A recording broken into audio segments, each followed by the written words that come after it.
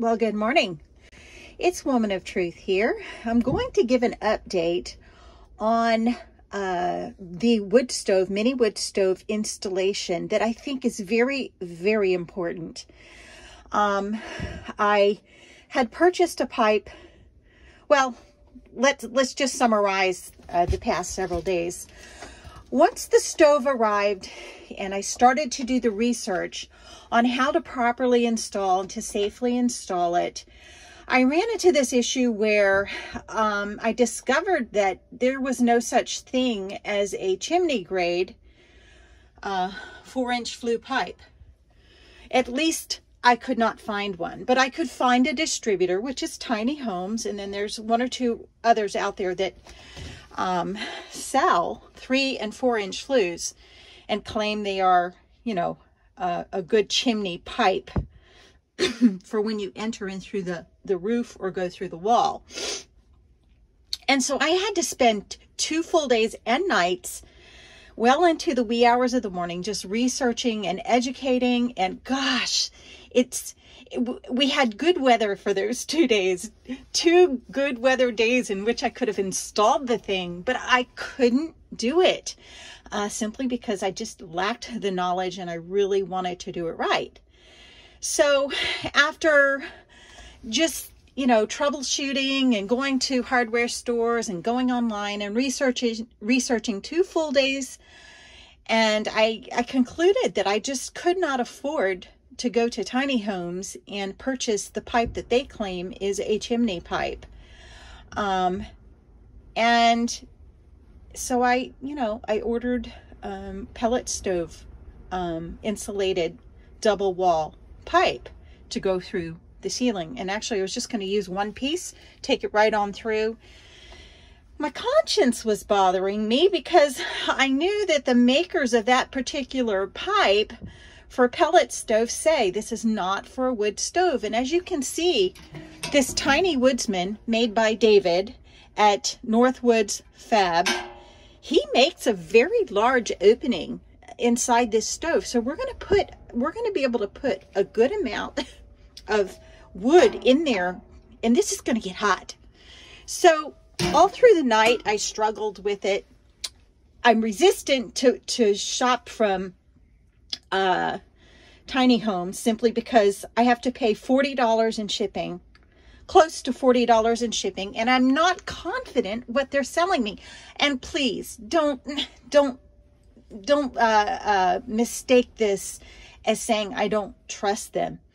That is not it. It's just that I am a researcher and I want to know who makes the pipe that I'm going to be using and why is that particular pipe better than a double wall insulated pellet stove pipe. So, you know, but I couldn't find a manufacturer out there. And well, anyway, I decided to go ahead and buy their product. And when the product comes in, I didn't buy the entire kit. I bought it piece by piece. I bought a single wall telescope pipe because I know that I only need a short portion of it, and then the rest of that pipe is going to go on through the roof. And so I ordered a 20-inch excuse me, chimney pipe, 4-inch, an adapter to go to it.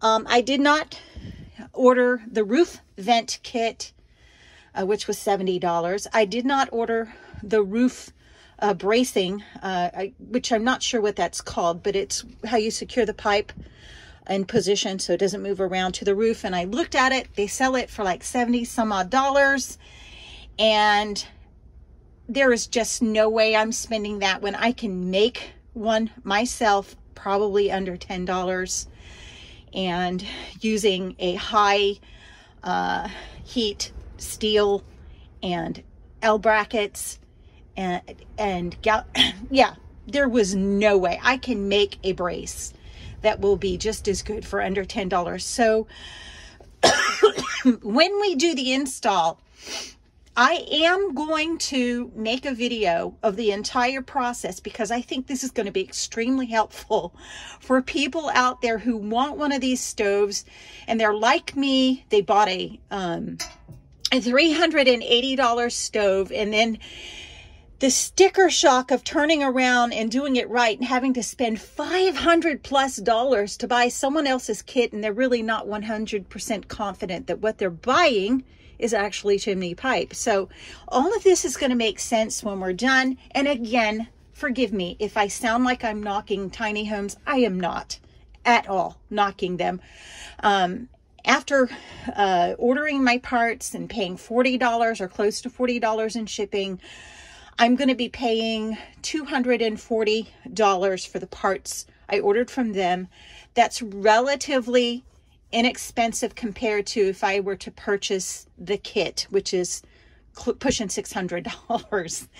And the boot that goes on top of the roof, theirs was much higher than the one I found. I found one for a third, actually a quarter of the price. And again, not knocking them. They know what they're doing. But for those of us who are on a budget and we want one of these stoves, but we don't want to cut the corners and do something wrong and live in a dangerous situation. I mean, Northwoods Fab, who created this stove, they make it very plain. This stove was not created for an inside a dwelling, a permanent dwelling. Very honestly tell you, this is more of an outdoorsman camping stove, and they're totally honest, and that's why, you know, they don't sell the chimney pipe. So we're going to get to the bottom of who really manufactures a 4-inch chimney pipe, and that's going to be information that I think is going to be helpful. And that's where Bobby the detective comes in. So it's not an insult to any manufacturer out there or distributor. Not at all. It's just in my nature to get down to the how, what, when, where, why, and everything else involving the materials that we'll be using. And I'm super excited. I'm at peace now. Even though I don't know the manufacturer of the chimney piece that we'll be going through here, I do trust that Tiny Homes has been doing this for a long time, and they wouldn't be selling me a product that's really just a you know, just a double wall insulated stainless steel pellet stovepipe. So have a wonderful day, folks. God bless you. It is so windy out that my little camping night in here last night, I cut it short. The wind started scaring me, but it sure was cozy. I can't wait to see how cozy it's going to be when we fire up after this install. Of course, we have to take the stove out and we have to do a pre-burn outside.